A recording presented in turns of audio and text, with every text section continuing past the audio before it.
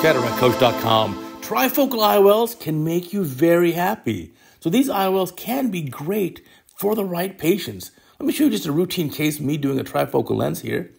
Now, the most important thing in a trifocal lens is, are you going to meet or even better exceed the patient's expectations? That's really our most important question. Because if we can meet or exceed the patient's expectations, they're going to be happy. We never ever want to have a patient who's a little bit dissatisfied or you didn't quite meet the expectations. That's not what we want here. So in this case, which is just, again, a routine cataract case, we've already put the viscoelastic in. Let's see, making the main incision here. A relatively small eye. Look how big that fixation ring looks. Look how narrow the white to white is. And so you can see I couldn't even fit the fixation ring on the eye. So we're just going to use the chopper here through the pair to hold the eye back in primary and make our main incision here. So that's clue number one. This patient's hyperopic. So if the patient's hyperopic and has no accommodation left, let's say the patient's 65, 70 years old, well, this patient has a reliance on spectacles or glasses for everything. Let's say this patient is a +3 hyperope for distance. And then on top of that, another 250 for reading. So plus 550 is the effective reading power. That's just a lot. And as a result, this patient is really very dependent on glasses and has very poor quality vision. So patients starting off with a significant refractive error, especially on the hyperopic side, that's a good sign that they may do very well with a trifocal lens and they have no accommodation left. Now, if you have a young person who is a +3 hyperope for distance, the patient's 21 years old, well, there's so much accommodation, it really doesn't make a difference. This patient who we're looking at now on the OR table saw beautifully in youth. But what ended up happening is as you lose that accommodation, now you're more and more reliant on glasses, right? This patient started wearing reading glasses at about the age of 45, then started wearing distance glasses on the age of 50. And for the last, let's say 15, 20 years, from age 50 to almost age 70, this patient really is relying on glasses 100% of the day. And here we go. Nucleus touch out of capsular bag, chop that thing in half. And then now we can just emulsify this pretty easily. So a little bit of a tilt and chop or flip and chop. You can see the nucleus has been flipped on its side here, and this comes out pretty easily. Not a very dense nucleus.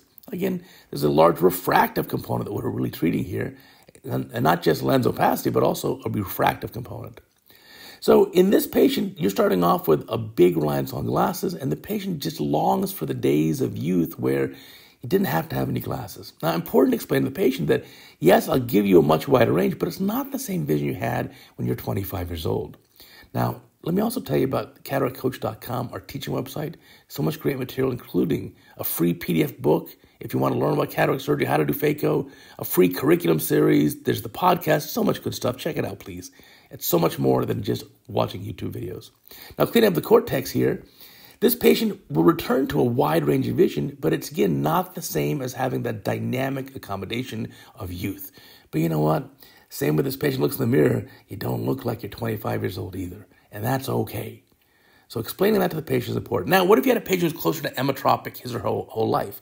That's okay too. We can definitely help them. They can be a good candidate for trifocal lens if there's significant lens opacity. So they have a significantly poor cataract. Their cataract is making their vision so terrible that they really can't see well. Then a trifocal lens is a heck of an improvement. It's almost magical. But you got to be careful with the younger plano presbyope. You get a 53-year-old person coming in there to see you who's plano or emmetropic for distance, sees 20/20 distance, and just says, oh, just fix my reading vision because I can't see up close anymore because I'm 53. Well, that may not be the best candidate for a trifocal lens because think about the quality of the image the patient has for distance at 53 and refraction's plano and no lens opacity. That's really great distance vision. And is the trifocal distance vision as good as that?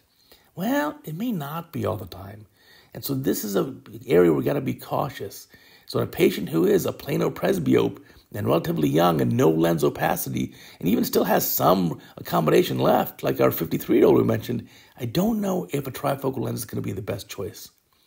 But for a patient like we see here, with a high degree of hyperopia, and the patient significantly older, has no accommodation left, and the patient has some lens opacity, you can see that wasn't a totally clear lens. There was certainly some nucleus sclerosis there.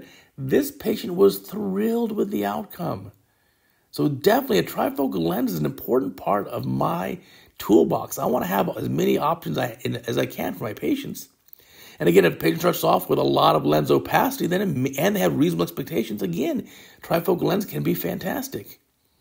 But if, the one I want to caution you about is be cautious with the plano presbyopes who have no lens opacity and are relatively young, because they may not be the most thrilled because the quality vision they get for distance vision with the trifocal may not be quite as good as they had before surgery.